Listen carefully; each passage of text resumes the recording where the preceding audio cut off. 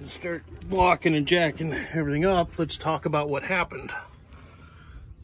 You can see these brakes are absolutely shot, right? Brakes over here are pretty good. Brakes back there are good. Brakes back there are good. So just this one shot. All right, well, previous owner, you know, did zero or no maintenance on his S-cams and greasing his brakes. And this here was probably most likely stuck, you know, applying some brake and just wore it down, or that was the only one working and the rest of them weren't, one or the other. So the importance of greasing your S-cams, it's just, I can't preach it enough. Another thing, if you have a situation where you have a brake locking up like that and you're getting hot, you don't want to have a fire, you know, 9/16 or 7/16 is going to do pretty much all your brakes. Back that sucker off. Back it off all the way and get down the road till you can get it fixed. So we have to back this brake off here, so we'll do that real quick. Here we go.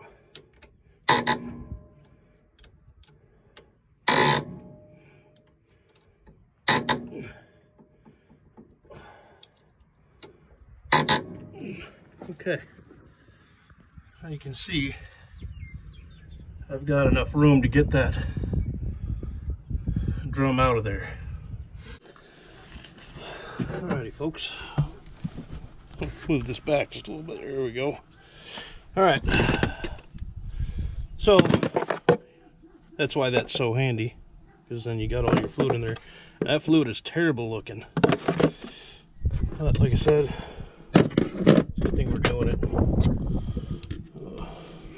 You can get this little pin straightened out. Probably got the wrong part for that.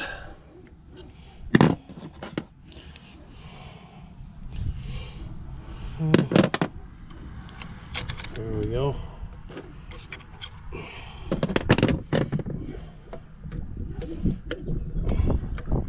Try to get her to straighten herself out, I guess. Here we go.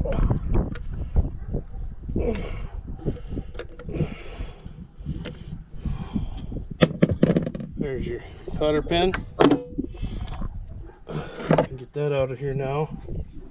We'll see what we do with that in a minute. So, get my damn.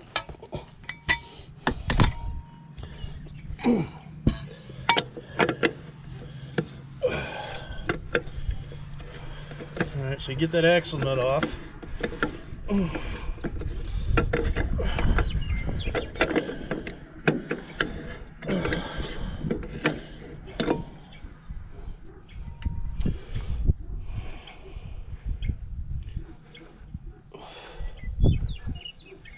And I have no idea if that was put on properly or not. We'll just make sure that we do a good job when we go back on there.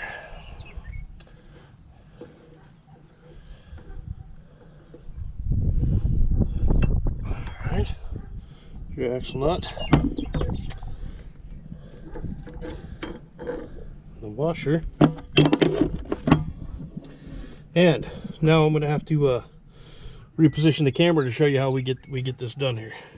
You can see the entire tandem is loose now. Okay, so we have jacked it up just enough here to where it's not touching the ground. And that will allow us to slide our tray underneath there and get our tandems out, which we'll show you here in a minute, folks. Hopefully this goes as planned, which it should. You'll see here in a second why I saved that oil.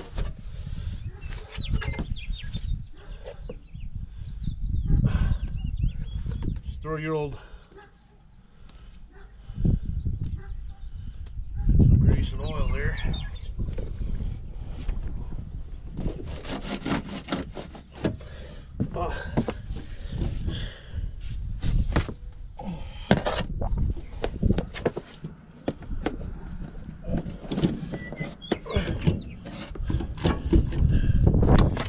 bearings coming out now. So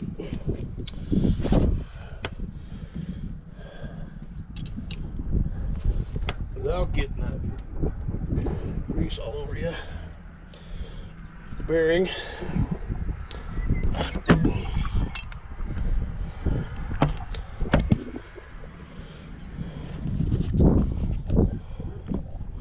okay.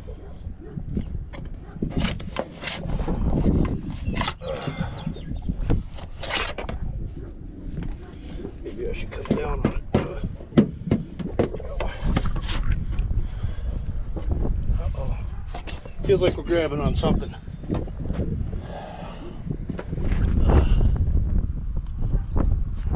Feels like we're grabbing.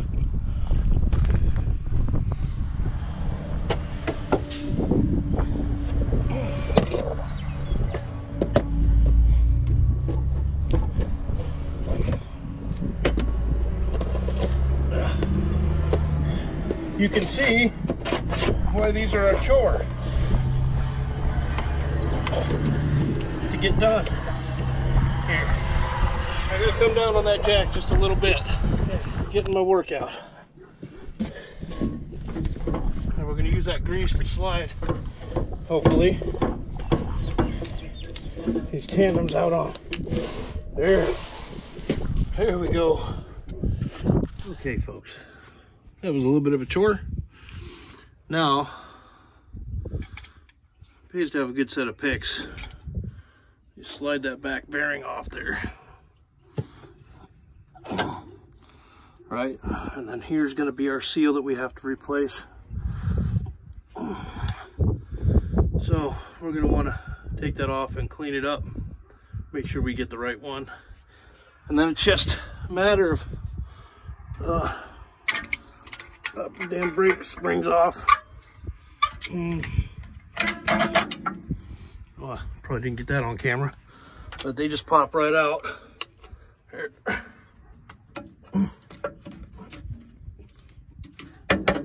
Boom. Get the inside one there.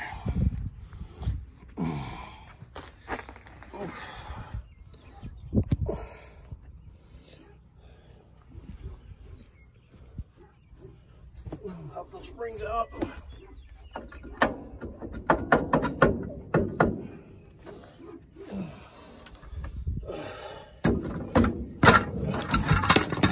Just like that. Alrighty. And then look at what kind of shape that S-cam is in. This is terrible. No grease. So we'll be working on that here too. Okay, and the seal just pops right off. Okay, you can see it fits right into, that's got to come off. This is pressed on, I'll knock that off.